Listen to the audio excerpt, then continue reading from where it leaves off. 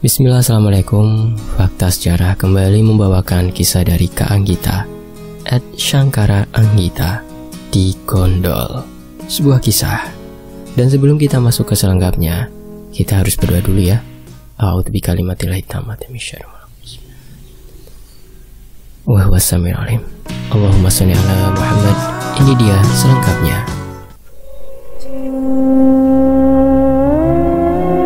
Dari tadi sore, hujan terus mengguyur perkampungan kecil ini, menyisakan rasa dingin yang menusuk hingga ke tulang sumsum.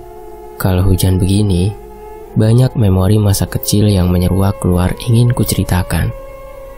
Tapi aku akan fokus ke pembahasan sesuai judul yang sudah dipost sebelumnya, yaitu di Gondhol. Walaupun kalau hujan-hujan begini akan sulit untuk fokus, karena biasanya mereka dengan menyebalkannya akan tanpa izin meneduh di dalam rumah. Apakah di tempat kalian juga hujan? Jika iya, aku yakin mereka juga sedang berteduh di situ. Mungkin saja di ruang tamu, di kamar, atau bahkan kini sedang berdiri menumpang di sampingmu sambil penasaran dengan apa yang teman-teman simak. Pesanku ya, biarkan saja ya. Dan baiklah, kisah ini terjadi bertahun-tahun silam. Aku bahkan tidak mengingat siapa dan bagaimana ceritanya, jika bukan karena kemarin Mbah Dok kembali membahas kisah ini. Kisah ini sempat membuat geger orang-orang di kampungku. Kampung yang sejak dulunya sudah dikenal wingit. Kampung yang saat itu masih jarang berdiri rumah-rumah warga. Mbah Dok bilang, orang-orang takut mendirikan rumah di atas tanah wingit. Apalagi dulu juga pernah ada peristiwa berdarah di kampung ini, membuat siapa saja yang sudah tahu kisahnya akan berpikir dua kali untuk tinggal. Kala itu Mbah Dok bilang udara terasa dingin. Angin bertiup tidak seperti biasanya, membuat siapapun akan merasakan hal yang sama sore itu. Ada perasaan cemas dan gelisah. Hayo ndang mlebu, hayo masuk, sudah petang. Tidak baik main di luar, ayo sudah surup, teriak Mbah Dok menginstruksi dari ambang pintu, membuat gadis lugu yang sedang bermain dengan teman sebayanya segera bergegas masuk. Gadis yang paham betul arti nang ngilok dari Mbah Dok. Jadi gadis itu menurut dan memilih segera berlari masuk ke rumah dengan kedua tangannya yang menenteng batang dan ketela mainannya. Mbah Dok yang melihat anak-anaknya sudah masuk ke rumah kembali mengecek ke kanan dan ke kiri, sebelum pada akhirnya menutup rapat-rapat pintu rumahnya. Mbah Dok juga tidak lupa menutup seluruh jendela, serta menurunkan gordeng kain yang sebelumnya ia tali ke atas. Entah kenapa Mbah Dok merasa cemas sore itu. Mbah Nang belum terlihat pulang dari sawah, membuatnya sendirian menjadi satu-satunya orang dewasa di rumah itu. Ditambah lagi suasana saat itu yang berbeda dari biasanya, menimbulkan rasa tidak nyaman sore itu. Tiba-tiba ada sebuah suara dari luar. Suara seseorang yang mengetuk pintu dengan tempo pelan. Lalu makin lama makin cepat temponya. Mbah Dok yang yakin itu bukan Mbah Nang menyuruh semua anaknya untuk tetap diam dengan cara menempelkan telunjuknya di bibir. Sepenuturan Mbah Dok, jika saja kita bersuara atau menjawab atau bahkan membukakan pintu kepada makhluk itu, makhluk yang mengetuk pintu dengan cara aneh, sama halnya kita mempersilahkan makhluk itu bertamu atau masuk ke rumah. Konsekuensinya, kita tidak boleh atau tidak bisa mengusirnya. Lalu, bisa saja kita digondol atau dibawa pergi, dibuat linglung, atau berita paling buruknya, meninggal dunia. Mbah Dok menunggu beberapa saat hingga akhirnya suara ketukan itu menghilang. Saat itu, Mbah Dok sangat takut. Jujur dia bukan orang yang sepemberani Mbah Nang, karena Mbah Dok tidak memiliki penjaga sekuat Mbah Nang dan tidak memiliki ilmu apapun. Rasa was-was dan tegang saat itu terus berlangsung, sampai akhirnya ada suara ketukan lumayan kuat dengan diiringi panggilan nama. Buka mak, iki aku prayit. Buka bu, ini aku prayit. Itu suara Mbah Nang. Jadi Mbah Dok dengan yakin segera membuka pintu dengan cepat. Syukur alhamdulillah Pak, sampean wes mulai. Sudah pulang sampean Pak, kata Mbah Dok, tidak bisa menyembunyikan kekhawatirannya sembari kembali menutup pintu. Ada apa sih Bu? Kok kamu seperti ketakutan begitu? Ujar Mbah Nang yang sedang menuangkan air putih ke dalam gelas. Gak reti aku Pak, hawanya asrep, udaranya dingin dari tadi sore. Beda, ndak kayak biasanya. Juga tadi ada yang mengetuk pintu entah siapa, aku takut. Tapi kamu ndak bukakan pintu kan Bu? Teriak Mbah Nang memastikan langkah yang diambil Mbah Dok. Yoga Pak, aku ingat pesanmu Pak, jangan bukakan pintu jika tidak ada salamnya. Tapi Pak, itu apa? Tanya Mbah Dok yang tidak ditimpali Mbah Nang, yang malah memilih segera ke kamarnya. Mbah Nang tahu jika ada yang tidak beres jika mereka kembali muncul ke perkampungan-perkampungan kecil seperti ini. Jadi beliau mencari wangsit agar tahu apa yang sebenarnya terjadi. Saat itu Mbah Nang jadi teringat dengan kejadian beberapa tahun sebelumnya lagi. Ketika untuk pertama kalinya makhluk itu membuat geger kampung ini. Waktu dimana saat itu Mbah Nang pada akhirnya untuk pertama kalinya juga harus menghadapi dan menangani kejadian di Gondhol. Padahal saat itu bisa dikatakan sudah sangat malam untuk pergi ke kalen. Kalen adalah sebutan untuk saluran irigasi kecil. Maklum, kala itu hampir semua kalangan tidak memiliki kamar mandi atau WC. Jadi mau tidak mau, siapa saja dan kapan saja waktunya, jika ingin buang air, dia harus pergi ke kalen yang letaknya berada di ujung kampung, di bawah rimbunya pohon bambu dan pohon sepatu dea. Tidak terkecuali anak itu. Malam itu, dengan cahaya minim dari Petromax, dia dituntun bapaknya menuju ke kalen yang sangat gelap gulita untuk segera menuntaskan hajatnya. Suara pohon-pohon bambu yang bergoyang dan bergesekan satu sama lain menghasilkan suara mencekam malam itu. Belum lagi malam itu terdengar suara gesekan daun-daun rimbun yang tertiup angin, diselingi kicauan burung uncuing yang membuat bulu kuduk berdiri. Tapi itu tak mengurungkan niat, sebut saja Pak Naryo, untuk mengantar anak laki-lakinya buang air. Beliau tidak tahu bahwa dari belakang sebuah makhluk tengah mengintai mereka. Sebuah makhluk yang sepersekian detik setelahnya berhasil nyawut, mengambil paksa anak Pak Naryo untuk dibawanya pergi. Tolong, ya Allah Gusti, teriak Pak Naryo putus asa. Kakinya lunglai tatkala sadar bahwa baru saja anaknya digondol. Kata Mbah Nang, malam itu juga Pak Naryo dengan dibantu beberapa warga yang berbekal obor segera mencari anaknya ke segala sudut kampung. Tapi sayangnya hasilnya nihil. Sampai akhirnya dia mengingat Mbah Nang. Sepenuturan beliau, Pak Naryo datang ke dalamipun ke rumah Mbah Nang dengan tergopoh-gopoh pagi harinya. Wajahnya masih pucat, menyiratkan kepanikan luar biasa. Sebenarnya Mbah Nang sudah mendengar kabar mengenai anak Pak Naryo yang digondol malam itu. Tapi Mbah Nang yang baru saja lelaku tirakat memilih mencari tahu lebih dahulu apa dan siapa yang akan dia hadapi nantinya. Dan berdasarkan wangsit yang Mbah Nang dapat, Mbah Nang mengajak beberapa warga untuk menimbulkan bebunyian ke segala penjuru kampung dengan memanggil-manggil nama anak Pak Naryo. Sebelumnya Mbah Nang sempat meletakkan sesaji di tempat terakhir anak Pak Naryo digondol. Tidak lupa, Mbah Nang menyisipkan beberapa rapalan doa yang aku sendiri tidak tahu apa itu, karena Mbah Dok hanya sebatas memberitahuku bahwa Mbah Nang melakukan ritual kejawen untuk menemukan anak Pak Naryo di kalen pojok kidul perkampungan. Hari sudah menjelang siang, tapi anak Pak Naryo tidak ditemukan dimanapun juga. Istri Pak Naryo, Bu Darse, terus menangis menanti kepulangan anak laki-laki satu-satunya itu. Sampai pada akhirnya, Mbah Nang tanpa banyak suara naik ke atas pohon nangka di dekat sumur tua di daerah rumah Pak Naryo. Perlahan beliau turun dengan menggendong seorang anak laki-laki kecil, anak Pak Naryo. Semua orang yang melihat langsung mengucapkan alhamdulillah dengan perasaan tidak percaya. Bagaimana tidak? Sudah sejak malam semua orang mencari ke seluruh sudut kampung dan anak itu tidak ada. Posisi terakhir sebelum digondol pun itu berada di ujung kampung.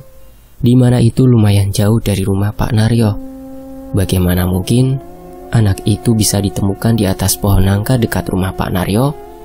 Pohon nangka yang buahnya sangat banyak dan sudah tua, membuat siapa saja, termasuk Bahnang, yang baru saja naik akan menggogorokkan buah itu dari pohonnya ke tanah. Karena buahnya yang sudah benar-benar matang. Anakmu sudah ketemu, Nar. Jangan lupa buat kenduri, selamatan, tasyakuran, berdoa kepada Allah, kata Bahnang yang menyerahkan anak manis itu kembali ke pelukan ibu bapaknya. Bu Darse yang melihat anaknya kembali tidak henti-hentinya menguraikan air matanya. Ia terus memeluk erat dan menciumi wajah anak kesayangannya itu. Ya Allah Gusti, jangan hilang lagi ya Cah Bagus. Bu Darse tidak bisa lagi membendung rasa harunya. Dia terus berterima kasih kepada Bahnang dan semua warga yang turut membantunya. Tapi siapa sangka setelah itu kejadian gondol ini masih terus terjadi. Mbah Dok pernah bercerita bahwa Bahnang pernah mengobrol dengan Mbah Bau Rekso di daerah kampungku. Dari penjelasannya, makhluk itu memang sangat suka mengambil anak kecil, orang yang suka melamun, sedih, putus asa, atau bahkan orang-orang yang kurang ajar atau biing. Wujudnya reyap-reyap tidak jelas wajahnya. Entah itu laki-laki atau perempuan, tapi dia tidak sendirian. Aku sendiri belum pernah melihatnya, dan semoga saja tidak akan pernah dipertemukan dengan makhluk seperti itu.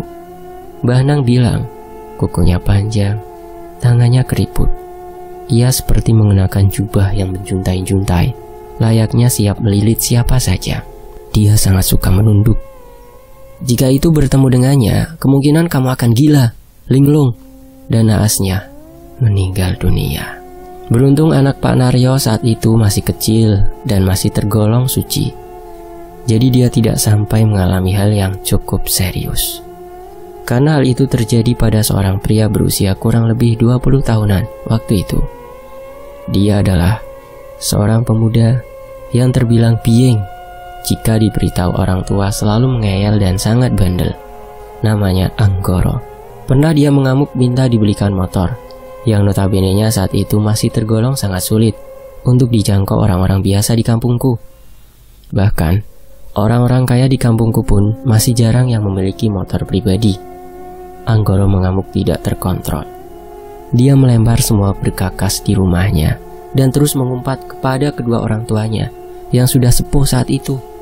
Bahkan tangannya itu dengan lancang mendorong ibunya hingga terjungkal di pelataran rumahnya. Dia tidak segan mendorong ibunya dan terus mengumpat bapaknya.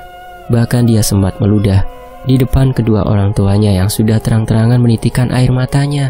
Di sisi lain, sore itu setelah puas mengumpat, Anggoro keluar pergi dari rumah entah kemana. Padahal sebentar lagi petang, dan di daerah tempat tinggalku saat itu masih jarang listrik. Jadi jalanan sangat gelap jika malam sudah datang.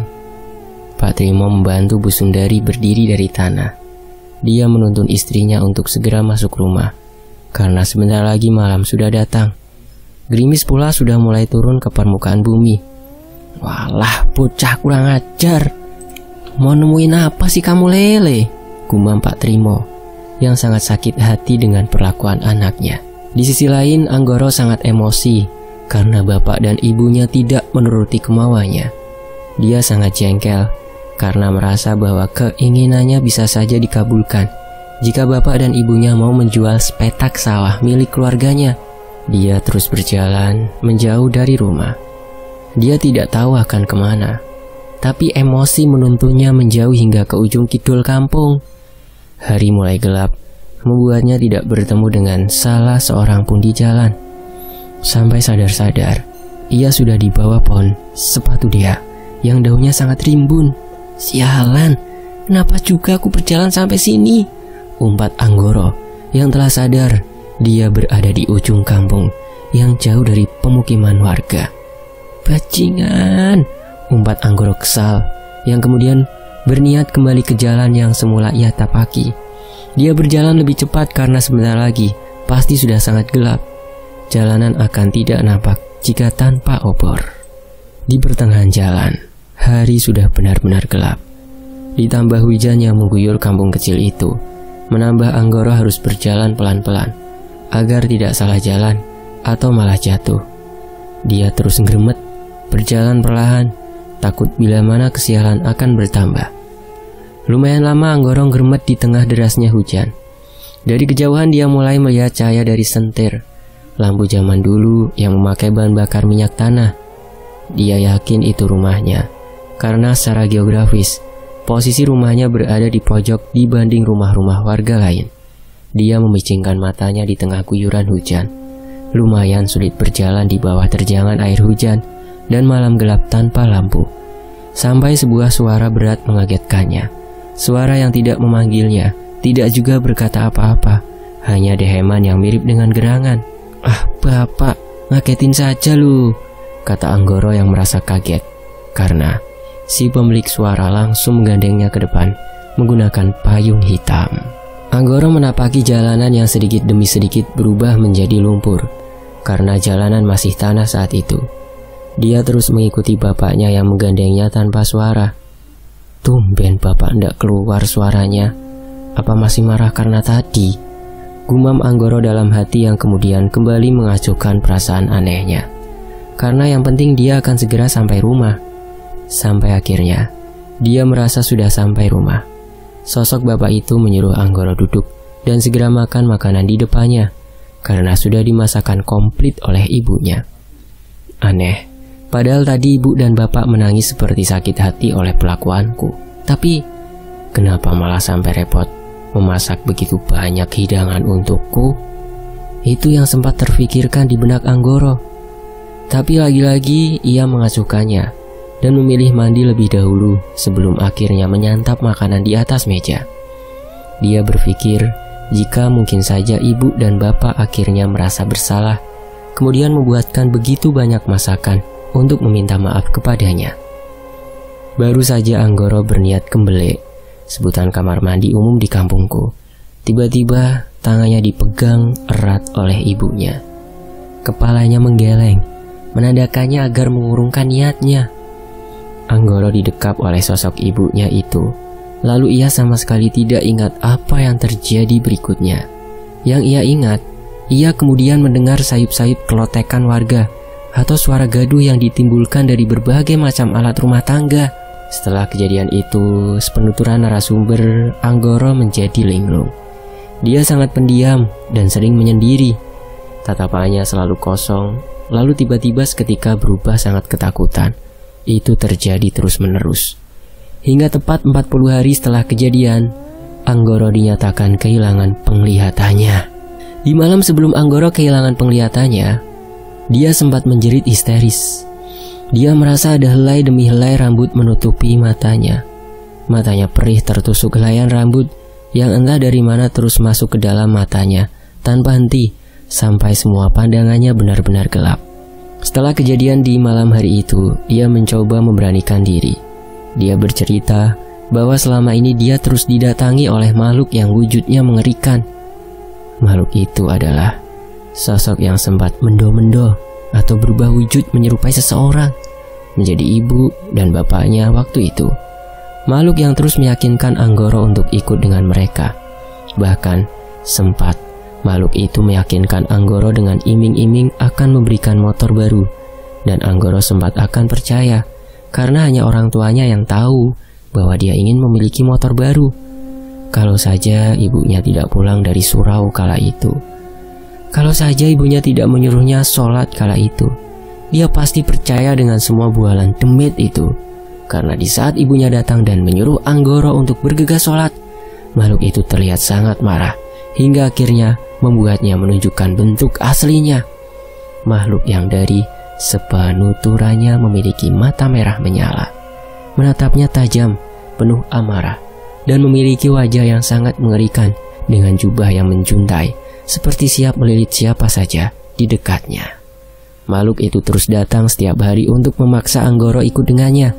Kata Mbah Nang, alasan Anggoro tidak bisa digondol kembali dan kenapa makhluk itu hanya mengajak Anggoro bukan langsung menggondol seperti sebelumnya adalah, selain karena Mbah Nang memagari Anggoro, Makhluk itu sangat menyukai ekspresi ketakutan Anggoro.